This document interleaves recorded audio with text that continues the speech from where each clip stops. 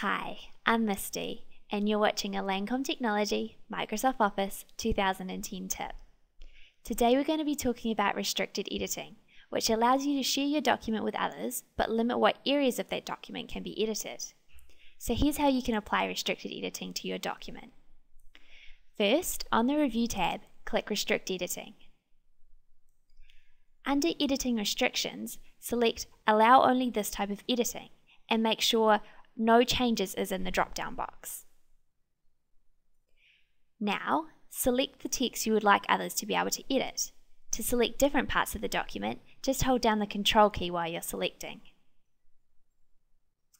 Under Exceptions, place a tick in the Everyone box, and then click the Yes, Start Enforcing Protection button. Now, enter a password for your document in both of these boxes, and click OK. Now, if you return to the Home tab, you'll see that all the editing options are grayed out, unless you're in the part of the document you have allowed to be edited. This means only parts you have specified can be changed.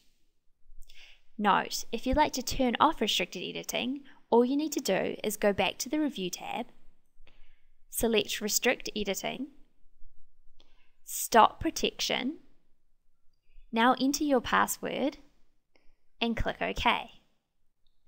That brings us to the end of our tip. Thanks for watching.